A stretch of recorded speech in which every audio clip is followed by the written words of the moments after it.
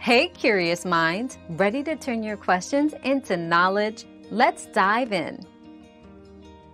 Restarting the Uber app is often the quickest fix for common issues.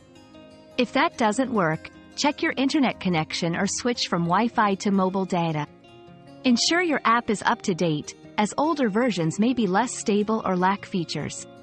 Clearing the app's cache can also solve performance problems. If problems persist, try reinstalling the Uber app. For more elusive issues, contact Uber support within the app for targeted help.